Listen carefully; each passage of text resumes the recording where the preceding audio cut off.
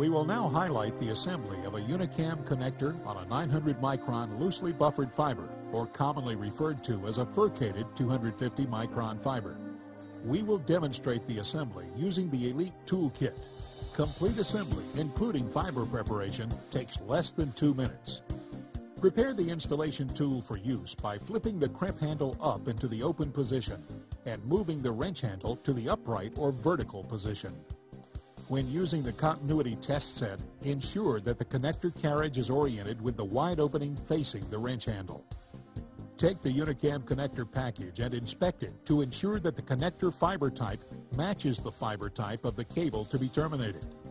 Due to the fiber stub within the Unicam connector, this must match in order to get the desired results. Flip the connector package over, noting that the fiber preparation instructions are incorporated on the package. To remove the connector from the package, grasp the perforated edge and pull. This will prevent damage to the instructions. After taking the Unicam connector from the package, remove and discard the rubber cap from the rear of the connector. Examine the connector to make sure it is in the open or uncammed position. On the Unicam SC connectors, the cam is in the open position when the rib on the cam is oriented 90 degrees from the date code on the connector. The connector will not fit into the tool unless it is in the uncammed position. When terminating a Unicam connector with the CTS kit, it is necessary to set up the Visual Fault Locator, or VFL, jumper, and CTS adapter. Connect the supplied VFL in the toolkit to the ST-compatible side of the supplied SC to ST compatible jumper. Guide the other side of the jumper through the crimp handle and securely insert the SC connector into the side of the supplied SC CTS adapter labeled VFL. Turn the VFL on and you should notice a red light emitting from the jumper.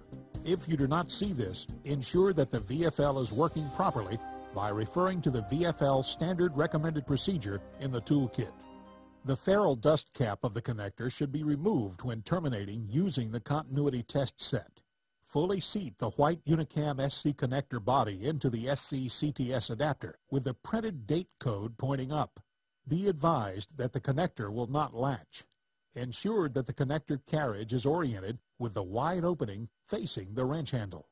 Then pull the winged slide of the Unicam connector tool back to the end of its travel and insert the lead-in tube of the Unicam SC connector into the wrench area of the tool. There may be some resistance at this point. Some minor adjustments of the connector body should allow the connector to slide into place. Note, the lead-in tube should rest on the crimp platform as shown when the connector is fully inserted into the tool. Slowly allow the winged slide to retract toward the wrench handle and engage the CTS adapter. Do not attempt to force the connector into the tool. If it does not slide into the tool easily, check to make sure the wrench handle is up, the cam is in the open position, and the connector is oriented properly. Verify that the cam of the connector is still illuminated, as this will be used for comparison later. Feed the 250 micron coated fiber through the fan-out tubing until 44 millimeters of fiber protrudes from the end of the tubing, or trim back enough tubing to allow 44 millimeters of 250 micron fiber to protrude from the fan-out tubing. Slide the 900 micron boot, small end first, down the fiber and out of the way. Using the supplied fiber stripping card or connector bag, measure and mark the 250 micron coated fiber 4 millimeters from the end of the fan-out tube. It is important to leave 4 millimeters of the 250 micron coated fiber extending beyond the 900 micron tubing. This allows the fibers to touch before the 900 micron tubing bottoms out inside the connector. Remove the 250 micron fiber coating up to the 4 millimeter mark with the fiber stripping tool. Limit the number of passes with the stripping tool to 1 pass when stripping the 250 micron coating. Additional passes on the glass can cause excess abrasion of the fiber surface, which could weaken the glass. Mark the 900 micron fan-out tubing 10 millimeters back from the end. This mark is a visual aid to indicate when the field fiber contacts the fiber stub. This will serve as a reference to ensure the fibers are touching inside the connector. Clean the bare fiber with 2 passes of an alcohol wipe. Be careful not to touch the fiber after cleaning it. Now we are ready to load the fiber into the handler for cleaving. Take the supplied single fiber handler from the toolkit and load the fiber into the handler by aligning the end of the 900 micron fan-out tubing with the front edge of the handler. The 250 micron coated fiber will protrude from the handler. Then close the handler door and place the handler into the supplied FBC 012 cleaver. The correct placement of the handler into the cleaving tool is critical. This will determine the cleave length of the field fiber. Cleave length is critical to proper assembly of the Unicam connector. Fibers which are too short will not terminate properly, and fibers which are too long will not allow the proper amount of strain relief. Be sure to place the handler into the cleaver so that the end of the 250 micron fiber coating aligns with the edge of the left-hand elastomeric pad. The coating should lightly contact but not overlap the pad's edge. Once the fiber is aligned properly into the cleaver, slowly bring the cleaver handle down as far as it will go and release. A nice, smooth, slow cleave will aid in producing excellent in-face angles. Remove the scrapped fiber and discard properly. Carefully remove the handler from the cleaver. Remove the fiber from the handler and place the 900 micron tubing into the Unicam connector tool's fiber index by depressing the release button. Make sure the fiber is fully seated between the rollers before releasing the button. While pulling the fiber through the rollers, carefully insert the cleaved fiber into the lead-in tube of the connector. Try to prevent the tip of the field fiber from touching any of the hardware on the assembly tool or the lead-in tube. It is very easy to damage the field fiber end face. When inserting the fiber into the lead-in tube of the connector, do not force the fiber forward if you feel resistance. This will break the field fiber, causing the connector to fail. If you feel resistance, back up and try again. When the fiber is fully seated, the buffer mark is within 2 millimeters of the back of the lead-in tube. You should be able to feel the firm contact of the fibers touching. Once the fibers touch, do not reseat the fiber against the stub.